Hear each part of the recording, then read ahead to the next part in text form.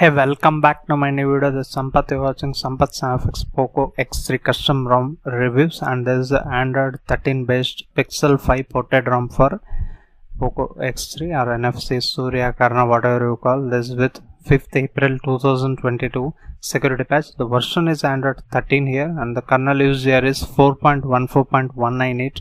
You can read here. These are the kernel used here, and this is a ported build from Pixel 5, and here I am running the CPU throttling test from the last 10 minutes and 1 second. So you can see here the maximum is 147 and average is 146 and minimum is 137 million GIPS, and there is no CPU throttling has been detected in this particular ROM. That's really good, and one of the highest Antutu benchmark results have been recorded here. Let me show you that first. You can see here 3,73,948, one of the best score available for Poco X3 or NFC in my channel. This is the highest, 3,73,948, and temperature rise was just 1.3 degrees Celsius and battery drop was 3% during this testing. The performance is very good in this ROM, balanced, and there is a little bit of battery draining you can notice, but it's fine. With Pixel experience, these kind of ROMs, it's quite obvious, but still you are getting very good performance. That's really good here. And not just that, even the Geekbench scores could have been better, but it's fine. Just it's in 506 single score and multi score is 1616, and the kernel used here is 4.14.198 kernel has been used. You can see here model, it's recognized as Google Pixel 5. That's how it is. It's ported from the same ROM, and this is the dialer you get here. Nothing change in the dialer. You can see here you will get no video call. Direct video call feature is not available in this ROM as of now, and even the call recording feature is also not available in this ROM. Those things you need to keep in mind. And coming to home screen, this is how the home screen you get, and if you press here, you can see here you can swipe between wallpapers and style given. Widgets you get Android 12 only. This is a beta 1 port ROM, still lot more beta coming, and the developer preview, those are also coming very soon, and we'll be getting those port ROMs for Poco X3, hope so. And these are the widgets you get, and home settings you get Pixel launcher as a pre-installed launcher. That's quite obvious here, and that's how it is. And into the quick settings panel, here you will see the changes in terms of design. You can see here now the edit option moved into right section. Now it was on the left section, and even the power button is moved in the bottom right corner. You can use this to boot and reboot, and you can use lockdown and emergency option. That's moved here, and even the settings panel you can see here now it's moved here right hand corner beside the power button. That's how it is, and you can see the settings panel. There are little bit of changes compared to Android 12L or 12.1 that I will be explaining very soon. And if you're first time to this channel, hit that subscribe button down below, and also allow the bell notification by pressing the bell icon. If you like the video, give it a like, and that's how it is. And Google Photos unlimited storage is available in this ROM, no need to worry regarding that. And DRM info, let's check it. Yes, level 1 certification. You can watch all the OTT application in HD resolution. That's not the problem in this ROM. And let's see the safety status. Will it get passed? It get failed. You need to pass this CTS profile match. You need to fix this using the file, but you can root this also using Magix, but I don't know which version of Magix can be flashed to this particular Android 13 based ROM.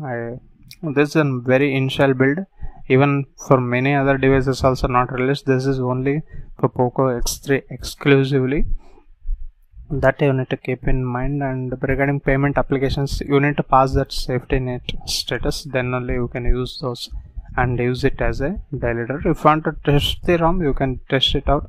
It's smooth enough. You can see here there's a one-handed mode. That's how it is. I will disable this, and into settings, let me go. These are the changes you see here, and into settings everything is same here. In the battery you get everything is same. Battery saver, extreme battery saver, those things are fine. Battery usage hasn't recorded. That's how it is. And into sound and vibration you get all the basic things, nothing added here also. And vibration and haptics, you can say individually you can customize their strength of haptic, I mean the vibration, you can make it out from here. And into wallpapers and style, it's still in beta. These themed icons and dark themes and wallpapers colors now has been increased a lot more, you can see here. And basic colors are also a lot more increased here. Dual tone colors are also increased. That's how the changes. And change wallpapers, you get plenty of Android 12 type wallpapers. Still Android 13 is going. And app grid you can choose from here. That's how it is. And let's see the settings here. Accessibility, here you get plenty of new things compared to Android 12L and 12.1. Magnification, it's there before also, but there are some interesting features added, you can see on the screen here. If you are using this, you will be getting a little bit enhanced here. And color and motion also plenty of options. Color correction is there. RGB adjustment you can make here. Grayscale, blue, yellow, red, green, and red, weak, proto-anomaly or deuteronomaly you can adjust from here. And color correction shortcut you can enable from here. There are a lot more shortcuts has been added in the Android 13 build. You start seeing from here, this is the one thing. And on dark theme you can see here, it's not the pitch black condition, but it's fine enough. I hope in Android 13 final build has proper dark theme, I hope so. Let's see. And large mouse cursor you can increase from here. Remove animations for smooth, I mean movement on the screen, you can reduce the movement on the screen, those things are added here. And select to speak option is there. There is a settings underneath that. Read in background text and images, those are also available right now. And into accessibility menu, again you get this kind of shortcut here. And there is a setting also, you can increase the button size also. As you can see, you can increase this, you can easily identify it if you want a large size buttons. That's how it is. It's an handy feature to have in this kind of ROMs. Not just that, even here you can see here switch access, here also plenty of options are given. USB switch, Bluetooth switch, those kind of things. And switch access shortcut, here also you can enable this. As you can see, Bluetooth switch, camera switch, this is a handy feature. Let me stop this. And even the shortcut, everywhere they added the shortcuts here in order to directly use them or utilize them. And vibration and haptics, as I said before, it's also available here. Timing controls are given, system controls are also given. Auto touch screen you can turn off, turn on from here. Power button ends call you can turn on, turn off here. System navigation, gesture navigation, left edge and right edge you can increase or decrease the sensitivity here. And swipe to invoke the assistant also you can enable or disable from here. Into system controls, as I said before, it's how it is. And live caption also here given. Live transcribe, it's also enhanced a little bit. And audio description, if you enable this, select audio soundtrack with audio description by default. And sound amplifier is given. Sound notification, here also you can enable the shortcut. If you use this, it will be directly go into this sound notification. If you turn on, you will be notified this kind of different devices sound from your device. And audio adjustment is given, you can adjust them.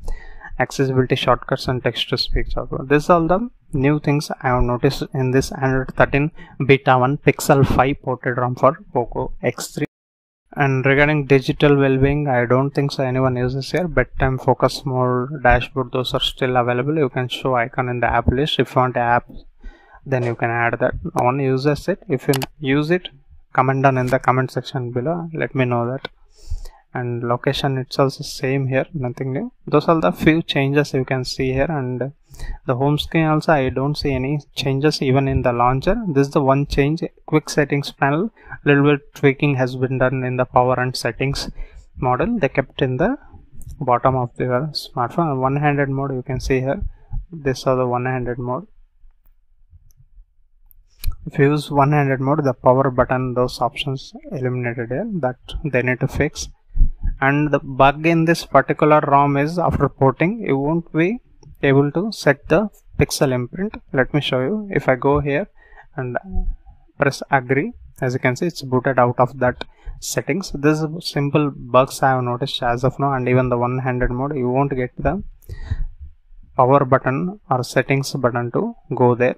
That's the thing Maybe it's ported issue, or even the Android 13 has the same thing. I don't know. That's all the bugs you can face, and the safety net status. These are the things you need to keep in mind while flashing this particular ROM on your Poco X. And I have used this Arno build Gcam. It's working fine. You can see here everything is working fine. Even in the video also you can use the ultra wide angle and the 1x zoom and 2x also working fine.